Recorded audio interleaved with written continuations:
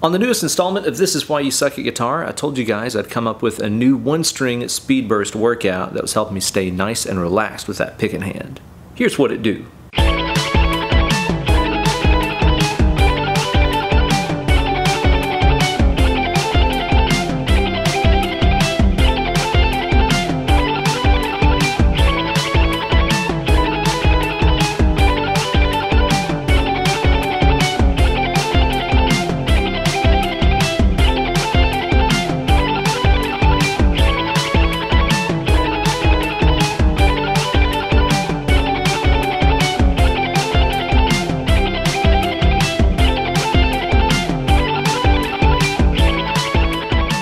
Hey there kids, it's your good buddy Uncle Ben and welcome to a brand new installment of Weekend Wank Shop. Last week I was having the worst time with my guitar playing. I developed this like death grip on the pick that was really messing with my picking sound and my hand synchronization. I just couldn't get it together until I came up with this one string speed burst workout that really helped me stay nice and relaxed and get my hands back in sync. On today's video, I'm going to show you guys how you can make this the perfect warm-up that you should run through before your next gig or recording session to help you stay much more smoothlier. As always, this video is brought to you guys by everybody who supports my channel over on my Patreon page, patreon.com/BenEllerGuitars. Sign up today for all kinds of exclusive content like bonus lessons, backing tracks, and so much more. This week, everybody who supports my channel is going to get access to downloadable tabs to go along with this lesson, as well as practice tracks and MIDI files I'm going to put up. That way you can build your own perfect practice session and get those hands up to speed. So don't delay. Sign up today. Gear-wise for this video, I'm using my beautiful new Jackson Virtuoso, which I have not put down since I got it. Seriously, this guitar is absolutely awesome. And I'm playing that through the Synergy Steve Vai module. Now let's hear your new favorite warm-up again at stepdad speed.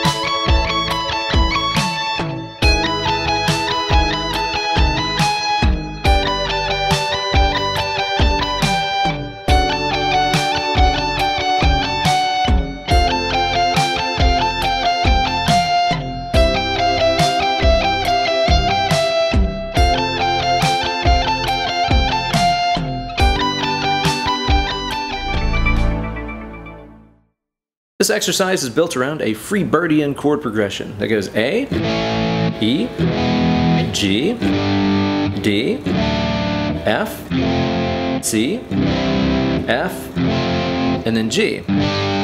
And all the licks are made up of notes that correspond to every chord. We'll kind of talk about the note targeting as we go along here. Now over the A chord, the notes that we're going to use are these: A, B, and C sharp. That's got the root and third of the chord and a second or ninth in there just to add a little bit of color. Now every one of these speed bursts is going to use the same picking pattern and the same left hand pattern through the grip of notes. So with these three notes that we got, A, B, and C sharp, which I'm getting up here at the 17th fret of the high E string, we're going to play all these like this. Play the lowest note of the grip, the highest note, then you're going to walk down, then you're going to walk up. So low, high, walk down, walk up, okay? Play that 2 times in a row. And then go back to the lowest note and end right there. That's where the little rest break starts. That's what we're gonna do over our A chord. For E, play the same idea but using these notes: G sharp, A, and B. Again, there's the third and fifth of our E chord with a fourth in there as a little passing tone. They're going to play the same idea: low, high, walk down, walk up. Low, high, walk down, walk up, and then the lowest note again. After this, to play the G, we're going to use these notes: G, A, and B, root, second, and third. The D chord gets F sharp, G, A. For F, come down here to F, G, A. The C chord gets E, F, G. back to F,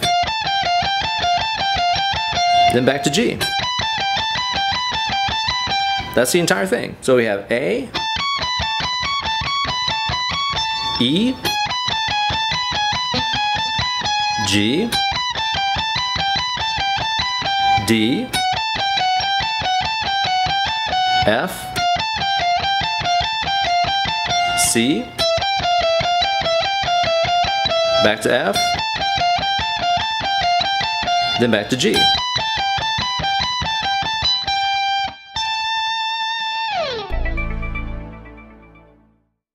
And that's the entire thing. Now, something I want you guys to do here is to practice this from other starting points on the neck. So in other words, rather than starting all those patterns off from this A,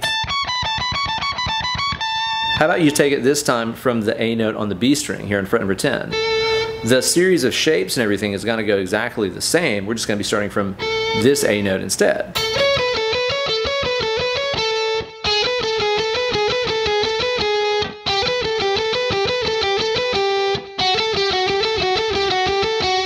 Maybe the next time through you start it from this A note on the D string, fret number 7.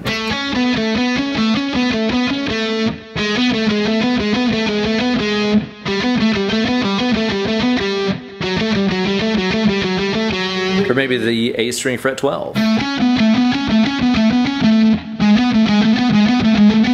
And so on.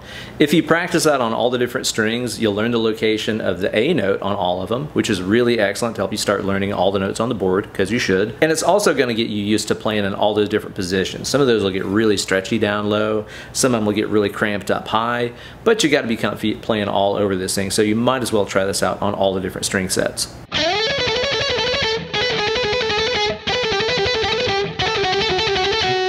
Now, something I want you guys to do is every time you hit one of those rest breaks in between the licks, I want you guys to use that as a way to monitor any tension that your body was holding. This could be in your picking hand, your fretting hand, your elbow, your neck, anything. If you feel something loosen up when you take a break, it means that it was tense when you were playing. And you got to ask yourself, is that tension necessary? There's always a little necessary tension, right? Like if I don't have a little tension in my arm, it just falls down and I'm not on the strings anymore. But is it necessary for me to, I don't know, say curl my toes when I play? Of course it's not. I can play the lick while loosening those muscles and everything works out fine. This is the question that you got to ask yourself if you're wanting to learn how to let go of tension. Ask yourself, do I need that muscle to be tense in order to play the lick? The next time that you play it after that rest break is up, try relaxing that muscle and see if you can still do the job. That's the real benefit of practicing this stuff with speed bursts. The relaxation period in there gives you a second to analyze what was going on before when you were playing. And this is really helpful to help you learn how to let go of tension as you play. Like I said in the This Is Why You Suck at Guitar video, I was having the worst trouble last week with tension in my picking hand, in the form of me getting that death grip on the pick and it making my picking sound really just shrill and harsh. It was awful, and it was all coming from me tensing my picking hand up. So I mostly practiced this on the high strings to learn how to let go of that tension, because that chirp was really the canary in the mine, so to speak, to let me know that I was tensing up with that picking hand. Now, one thing that some of you guys noticed in that video is that every time I was tensing up with my thumb, it was also affecting my picking depth. It was making me go like way deeper in the string, which is where a lot of that chirp and screech was coming from. And that's absolutely true. Whenever I was tensing up, I was losing control on how deep or shallow my picking was on the string. This exercise is really great to help you with that, because every time you do one of these bursts of notes, I want you to try to pick with like the last atom of the pick.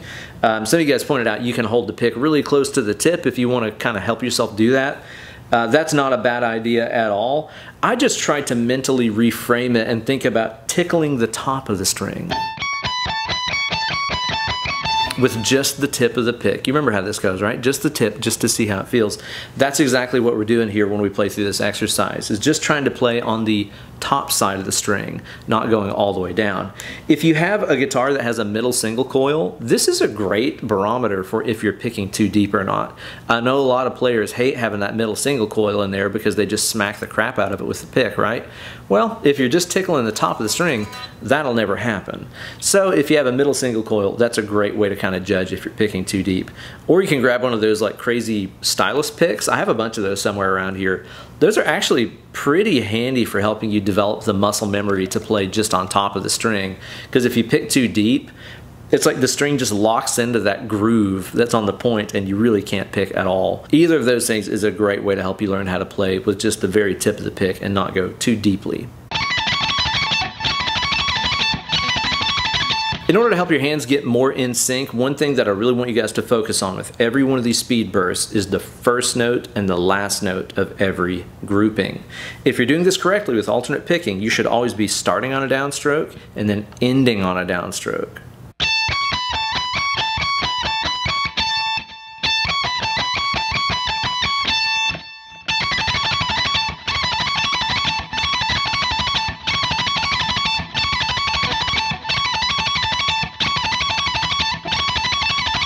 If you end on an upstroke, something has gone wrong. And usually what's happening is the hands aren't really agreeing with each other. The left hand might be over here cranking out 13 notes, but the right hand might be trying to pick like 14 or something, right? If that's the case and the hands aren't in total agreement about how many notes are in the lick, then you'll start on a downstroke and maybe end on an upstroke, for example. So as you play this, really lean into the first and last note of all these groupings and make sure that they're downstrokes. This is really going to help you stay focused and get those hands in sync, because synchronized hands are happy hands. So there you go, guys, the exercise that helped me beat my tension problems, and so can you. I think this is going to be a big help for you if you practice this on the regular. Just be sure to stay as relaxed as humanly possible. Make a joke of it. How relaxed can I be when I play this? Can I be like total full body jelly whenever I play this? Try it out and see if you can do it. You might just find yourself shedding an insane amount of tension just by making a joke out of the entire thing. So give it a shot. Grab those practice tracks and stuff that are on the Patreon page. It's going to be a huge help to help you get this up to speed and make your own perfect practice session with those MIDI files and stuff. So be sure to sign up today to that thing, grab those tracks, and start shredding. Thank you guys as always so much for watching. Be sure to like this video, subscribe to the channel, ring the bell for notifications, and all of that other good stuff. And let me know in the comment section what you're struggling with your playing right now, and I'll make up a cool etude just for you next time. Well guys, it's been fun as always, but now it's time to get away from the computer and go do some shredding. Let's click it. More picking.